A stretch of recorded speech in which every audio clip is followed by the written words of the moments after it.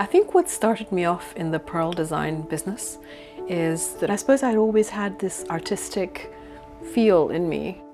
My parents were both painters, and I lived basically surrounded by the importance of mixing color and texture. And it very much is the whole ethos behind our design. It's a celebration of color and diversity, and it's like painting a picture on the wearer.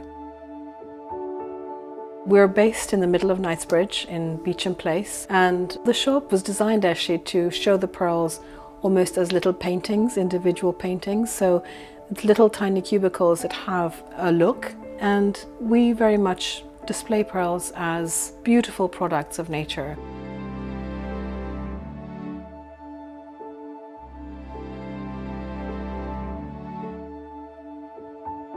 With a natural pearl, the odds against any human finding them is like 5,000 to 3 pearls.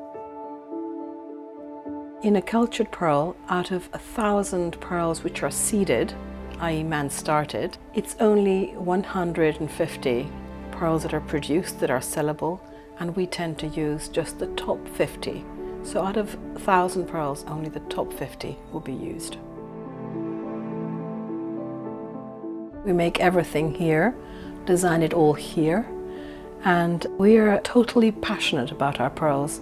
So that's, I think, what makes us very different, the fact that we make everything here. Well, I believe pearls are a girl's best friend, purely because they will always make the girl look fabulous. They're really subtle and they always take the back seat. And I just adore to see somebody putting the perfect necklace on, and this pose that they'll strike, you can immediately see, yes, they know they look fabulous. And that's one of the things that really makes what I do so rewarding.